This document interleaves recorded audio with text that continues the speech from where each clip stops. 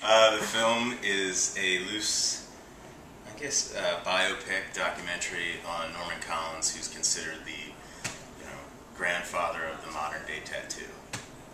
Very nice. Or the godfather of the modern day tattoo. I've always been interested in tattoos and getting tattooed, and Sailor Jerry is kind of the quintessential American tattoo artist. So I was approached by the executive producer Stephen Grass to interview Don Ed Hardy and Mike Malone, the two tattoo artists that kind of heirs to Sailor Jerry's artistic estate. Let's say Mike bought the Sailor Jerry shop in Hawaii in 1973. So Steve had done a licensing deal with them, with Sailor Jerry's art, and had asked me to interview Don and Ed to get some background information on Sailor Jerry. I went down there to San Francisco to Ed Hardy's shop and interviewed Ed, and came back and said, this would make a great documentary. We should pursue this a little further. And he said, great, let's do it. And I thought it would take 2 months, and it took 3 years. Wow. So, which is cool because I budgeted for 2 months. So, you win some, you lose some. How'd you work that out then? What'd you do after those 2 months? I slept on my buddy's couch for 2 years while I did the film. Jason Goldberg, who actually owns a tattoo shop in Philadelphia, Old City Tattoo. And he helped a lot. He ended up producing the film because of his contacts. A lot of older tattoo artists wouldn't, touch this project with a 10-foot pole unless, someone vouched for me. So I think the first time I called Mike Malone, he told me to go fuck myself, and hung up the phone. And I called him again, and then he was less nicer than go fuck yourself. And then I eventually flew out to Chicago, and I talked to him, and he thought it was a good idea afterwards, and it was that kind of thing. Most of these guys, it took forever just to find. Really? And when I did, it was, I had to have people kind of vouch for me. So what do you want audiences to walk away with when they see this? What do I want them to walk away with?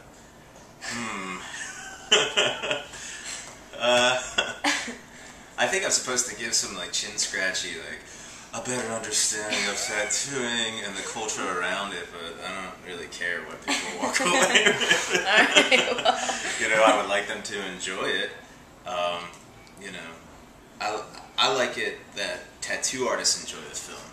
That's the one thing, even the most cynical people that I know in tattooing have watched the film and said, wow, you really got it, and a lot of the people I interviewed are living legends. Each one of their stories could make a film in itself. You have people like Philadelphia Eddie, who's amazing and a character in itself, and you have the artist philosophers like Don Ed Hardy, and you have the journeymen like Z. Goen, and comic scholars like Lyle Tuttle.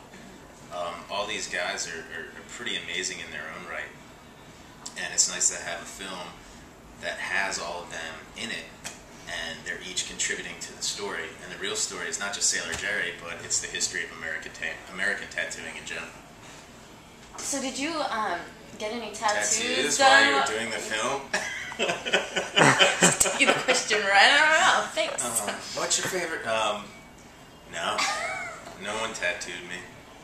I think if you look at the film, a couple of the guys, the conditions they were in, I don't think you'd want to get tattooed at that particular point. The title of the film, Hori Smoku Sailor Jerry, comes from Sailor Jerry's nickname. It was Hori Smoku.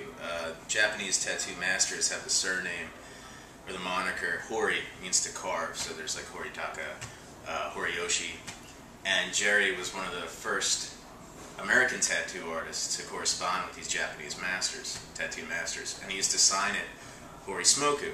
So if a Japanese person said it, because of the way they pronounce the L's, they would say holy smoke.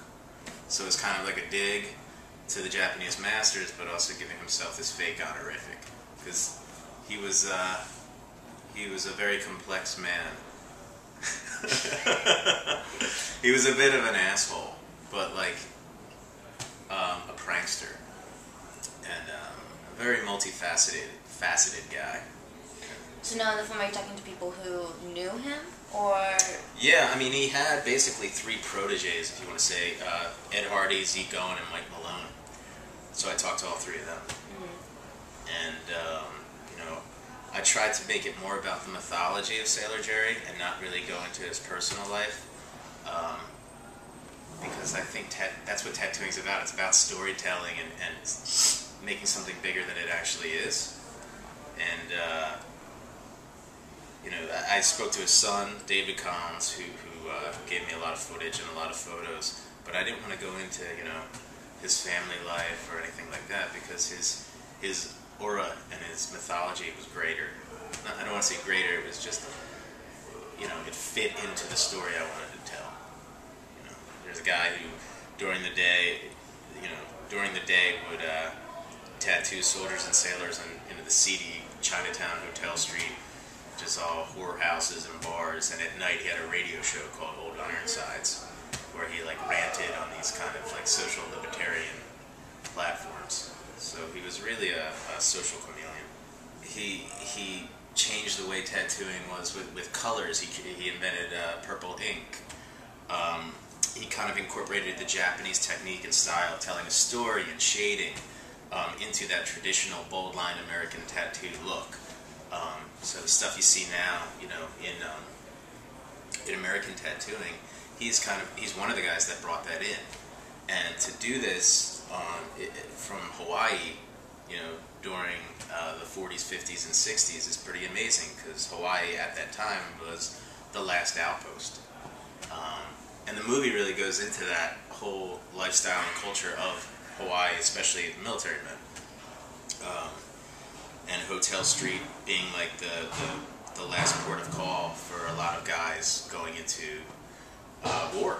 So, you know, these young guys, 17, 18 years old, you know, they have 48 hours in Hawaii to get screwed and tattooed.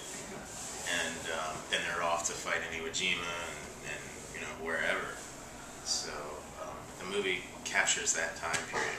So it's a little bigger. It's not just about this one man who changed tattooing, but it's more about the culture and the times around that.